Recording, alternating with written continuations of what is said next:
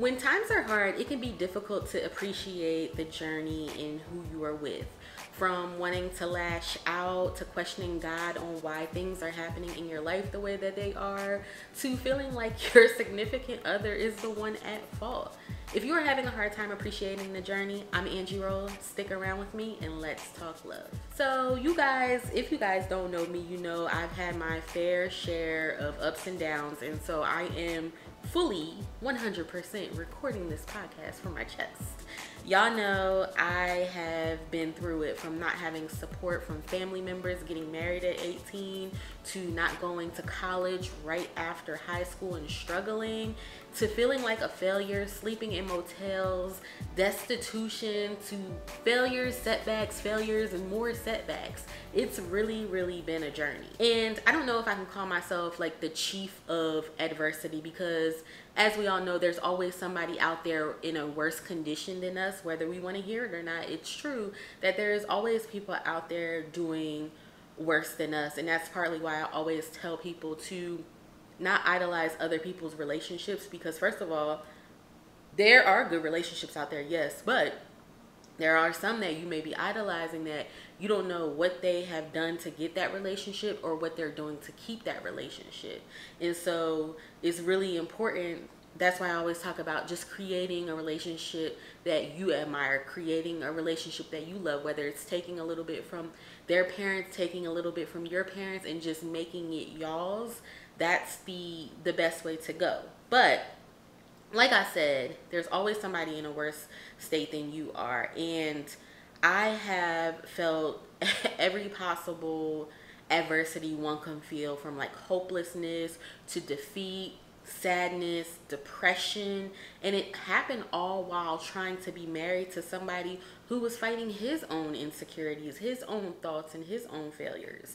And the worst of it not just happened when he was fighting his demons and I was fighting my demons. We were trying to navigate young adulthood. We were trying to navigate young marriage, and falling into maturity, it kind of puts a damper, because your mind is not fully developed. It really puts a damper on how you appreciate the journey.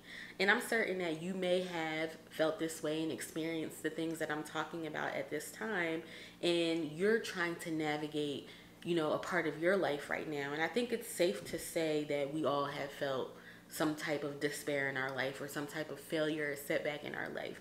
We have experienced every single thing that I'm referring to.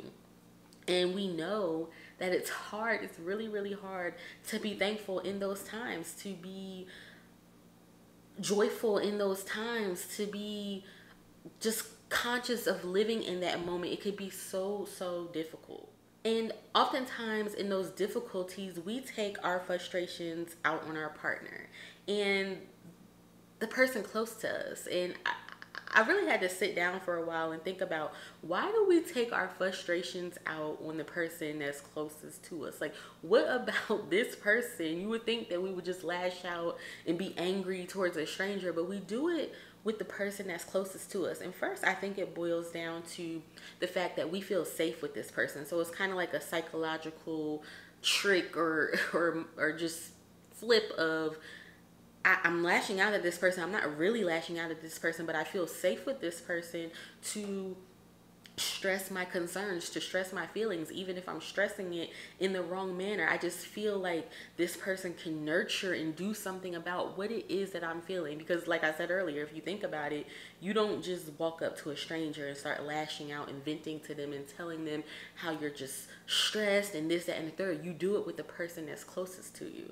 And I'm not saying that this is a pass for you to just go do it because you have good intentions behind it. No, not at all. And please don't think that I'm saying that, not condoning that.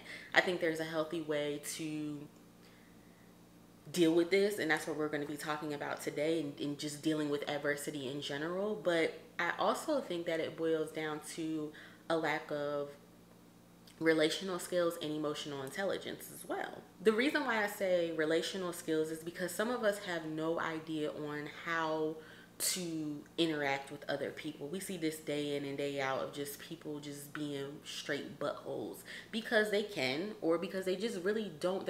We call them socially awkward people, right? So it could be because of your childhood trauma, the environment you grew up in, just things of that sort that causes you to be the person that you are.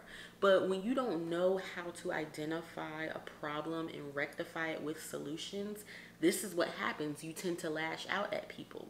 Sometimes you can have really good relational skills, right? And every now and then that anger still comes out in a way that is frustrating, or could come off to your partner like you're attacking them. Now, it happens, but again, like I said earlier, it shouldn't be a way of communicating with your significant other. I think we all need to have a little bit of mercy when it comes to people just having moments of intense fellowship with you. And relational skills to me really ties in with emotional intelligence, right? Because if you don't understand your own emotions and your own triggers, a lash out is what tends to happen. And emotional intelligence is key for conflict management skills, just resolving conflict in general. And when you don't have a grasp on how to deal with your own emotions, you're not going to have a grasp on how to deal with your significant other's emotions. Therefore, your communication is going to suffer a little bit, right? How you interact with them is going to suffer a little bit. So the root of all these things really is the core of helping yourself understand your own emotions, so you can better understand whoever you get in a relationship with.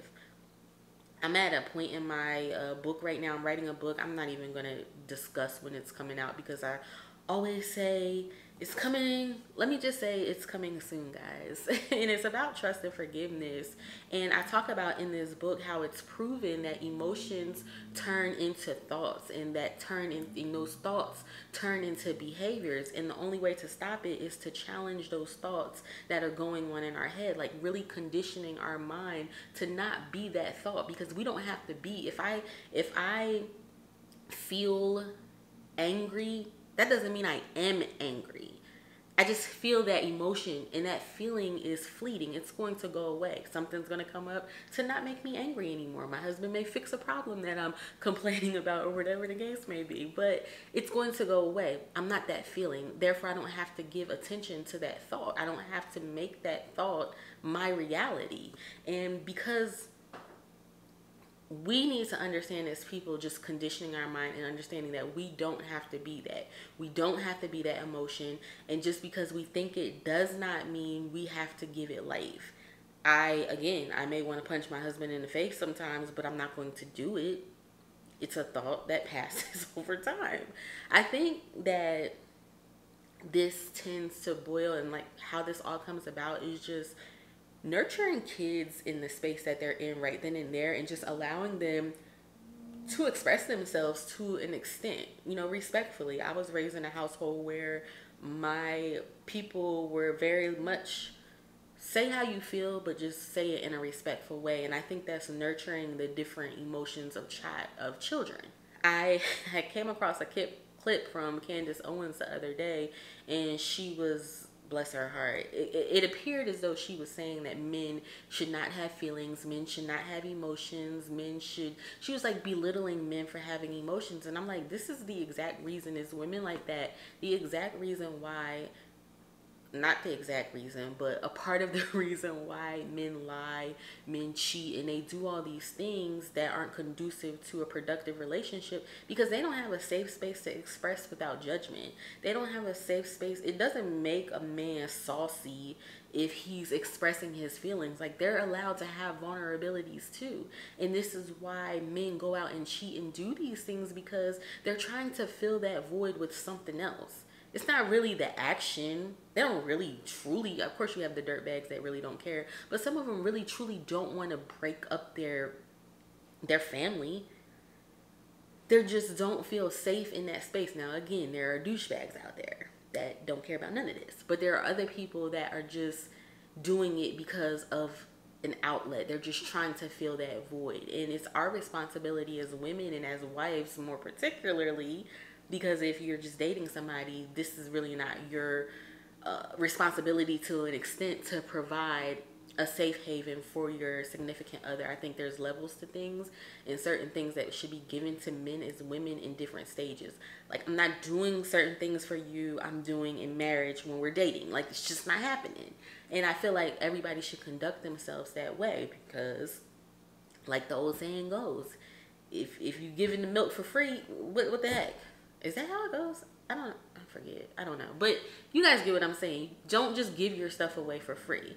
And I wanted to share my thoughts again. Like I said, this podcast is just sharing my thoughts on being thankful in times of adversity and my own personal tips on how I've been able to overcome the adversity, and even adversity that my husband and I still face today, how I overcome that without lashing out on him. We just had like a super, every now and then me and Nate will have super duper deep conversations, and it's just so enlightening of just understanding each other's vulnerabilities and where we're at in this particular moment. And I encourage these conversations. But you have to be self-aware and you have to be honest in order to get vulnerable. And I always have to remind myself of, don't be judgmental. Let him communicate how he needs to communicate to get what he needs to get out. And we just had this dope conversation. And you would think 16 years of marriage, 20 years of being together, 35 years of knowing each other, that we would just have each other figured out.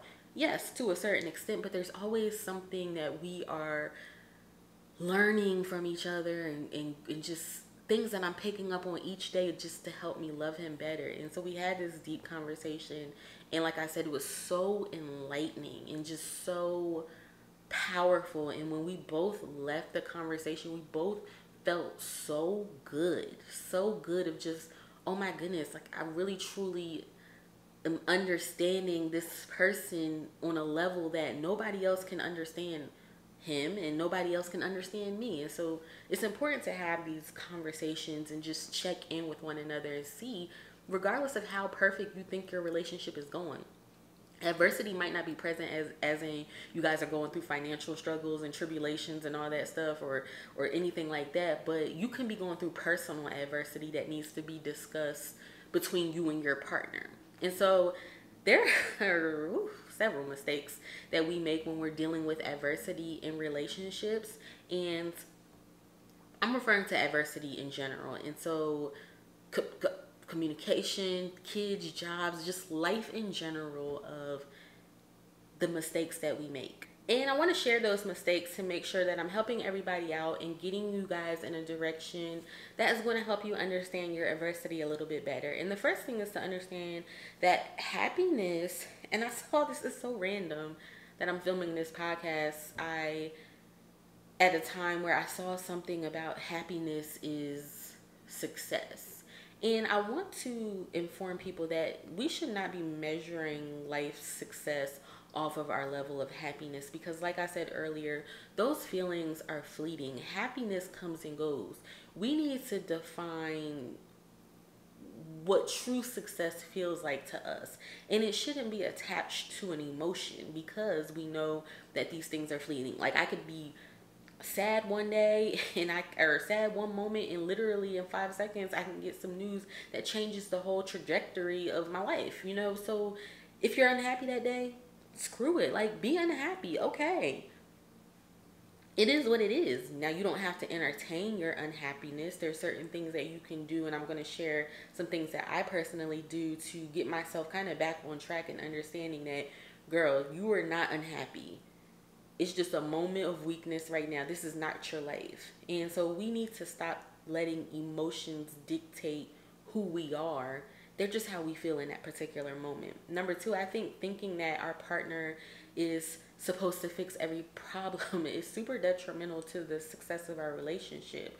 Because if you think that way, you're always going to be thinking of them as the problem and not the actual problem as the problem.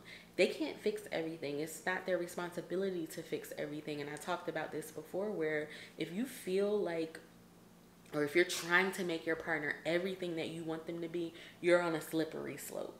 They're never going to be everything you need or want them to be. It's not their responsibility to be like that. And for, you know, my Christians out there, you guys know I'm Christian. I'm a preacher's wife. I talk to the Lord all the time, and you'll learn that later on. But it's just a matter of saying, this person is not my God. I love my husband to death. Anybody that knows I'm riding till the wheels fall off. But he's not my God. He's not my everything. He cannot give me everything. And once you get that in your head and stop looking for your partner to meet your every need, you are going to have success in your relationship. Hell, you're not even everything you need. So why do you expect somebody else to be that? So let's not think of our partner or expect our partner to fix every single problem. Sometimes you're expecting them to fix a problem and it's meant for you guys to fix together.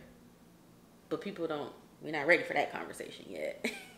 The third thing that I want to talk about is just piggybacking off that as well, is your partner is not responsible for your insecurities. Now, again, I feel like your partner should enhance your insecurities. They should tell you you're beautiful, babe, you look good in that outfit, honey, you look good in that suit, etc., etc. You should definitely be enhancing, but you should not let that be your just, oh, my husband said it, so you should feel that on the inside. And the reason why it's so bad for you to just hang on to what your partner feels about you all the time is because what happens if they leave?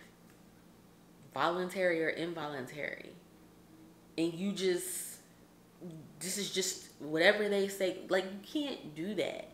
You can't be that person that just relies on everything your partner says and want them to boost your confidence. That's not real confidence. That's false confidence if you only have it because somebody is boosting it. They should just enhance it. I know I look good in this, but babe, thank you so much for complimenting me on that. That's where you should be at. Don't put all your hope, and this is something that we do. We put, a lot of people put their hope in this one person and just trying to impress this one person. First of all, don't impress yourself first. Try to impress God. I mean, not like that. We can't impress him. We're sinners. We're screwed up. But focus on making sure that God is pleased with you, and then yourself, and then your significant other. Because I guarantee once you start focusing on yourself and being confident within, it's going to spill over into the relationship. I promise you, once your confidence boosts, I promise you guys, your marriage, your relationship, whatever you're going through is naturally going to increase, and it's going to have more life in it. Trust me. The fourth thing that I want to share is, and I've had this argument with so many people for years and years. It's been 10 years I've been arguing this, is understanding that adversity is a must in your relationship. I'm one of those people where I'm like, when we're dating, let's argue. Not starting a fight, but just more so, show me what you're about. Show me how you argue. Do you hit below the belt? Like, I want to see that nasty side of you. Because we all have one. Even in marriage, you still have a nasty side to you, a side that is not so pleasant. And when we're dating, a lot of people shy away. Oh, I don't argue, I don't do this and that. No, we finna argue. And we're going to embrace the argument. We're not going to just create one. And I'm not saying that, guys. Please don't take it that way. I'm not saying create an argument. But I'm saying if it happens, embrace it and learn from it and grow from it. But adversity is a must. If you don't have it, you will never know if your relationship will stand the test of time. If you've never been through anything. For all those couples out there that's like, oh, I've never been through nothing. Oh, I don't argue. Well, how do you know how do you know your relationship can stand through troubles? Because guess what? Trouble may not have came, but it's coming. It's coming for everybody if you haven't had it yet. So please understand that adversity is what strengthens you. Adversity is what helps those setbacks become wins, those failures become wins. Adversity is what helps you grow through the changes that are happening within your relationship. So embrace it. It's a character builder. It's necessary for your relationship. Those ups and downs, more so the downs. So we're getting to the good part now. I wanted to share my tips on my personal tips and things that I do to help me handle adversity better without lashing out at my husband so much. Now, again, guys, I'm not perfect. Every now and then it pops off, and you guys know, if you haven't heard before, that I have found out that I had like period depression or whatever the case may be, and it's not something that's talked about often. And maybe I'll do an episode on how to deal. Well, I'm kind of doing that now about how to deal with it, but just dealing with adversity in general. And that's part of my adversity, is just channeling those emotions to something bigger, and just making sure that my husband knows that, okay, it's not him, it's just those hormones. Like, us women, we go through a lot. So the first thing that I do to help with adversity is I started a gratitude journal.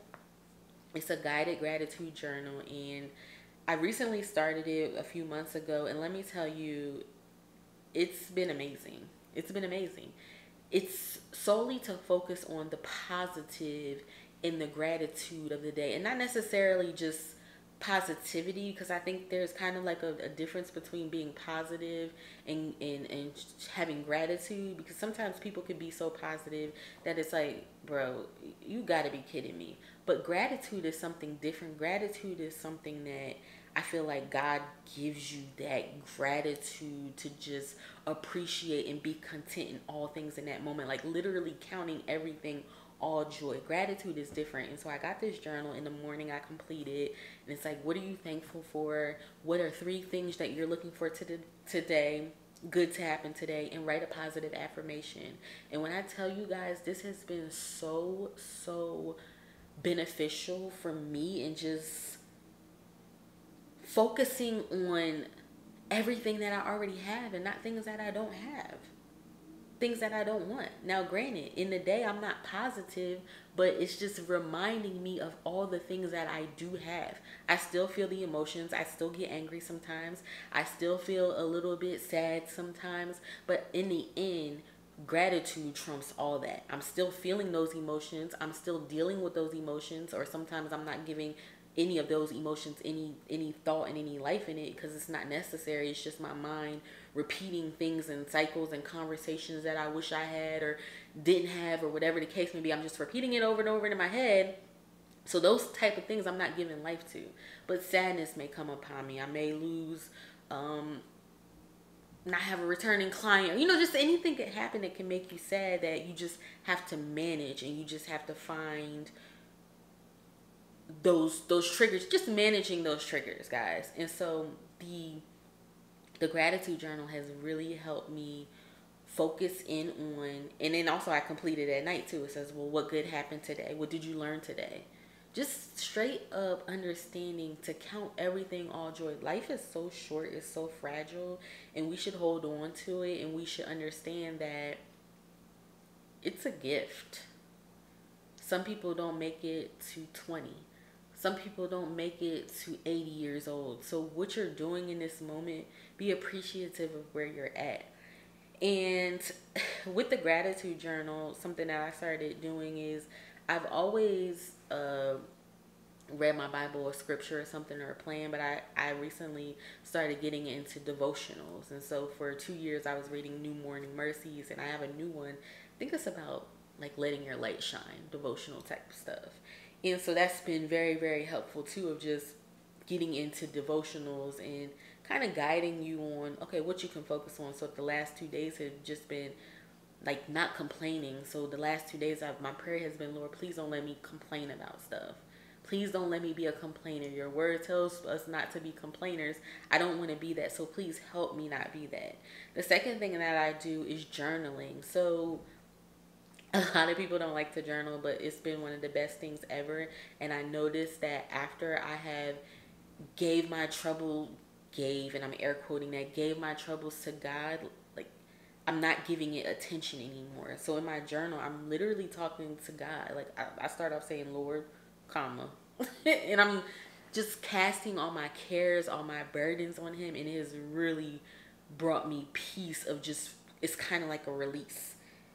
It's kind of like a let go of just the burden is lifted off of me of what I'm feeling and what I'm going through.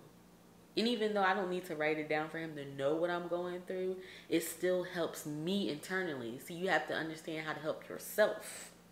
I know God knows what I'm going through. I don't need to write it down, but I need to help myself, and it's been very therapeutic. So that's something, a suggestion that you can get into as well. Another thing that I've done to help myself be more present in the moment and not looking at adversity as happening to me before me is just, when I feel defeated, when I feel discouraged in the moment, is I stop whatever it is I'm doing and I'll open up a scripture. And I've always gone to Romans 8. Sometimes I read the whole chapter. One month I was just going through it, guys. I was really, really going through it. And I just opened up Romans 8. I read it every single day until I felt better. Better. And it's just a breather to gather yourself. There's so many things accessible. You know, you're in your phone all the time anyway. Might as well download the YouTube Bible app and just, or not the YouTube Bible app, but the Bible app, and just use it to your advantage. We have these tools. We can help ourselves cope. We just have to find what works for us. And I found what has worked for me, and it's really been helpful in just not being so confrontational with things, just letting things go and be what they are. And it's been very, very peaceful over here with those 3 things. So I wanted to share that with you to help you get through your adversity and not lash out on your partner. We gotta stop that. We really do. Once in a blue, okay. But if you're doing it all the time, you clearly have some internal things that you can be doing to project that anger elsewhere. So appreciation and just being grateful in general plays a major role in your relationship, guys. If you are always glum and complaining, and your relationship is going to exemplify that. It's not going to be vibrant. So just truly, truly monitor that. If you want your relationship to resemble success, joy, contentment, you have to be all those things. So I'm Angie Rowe, the teen wife that turned my struggles into strength, marital woes into wins, and made the mistakes so you don't have to. I'll see you all next week as we talk about unconditional love.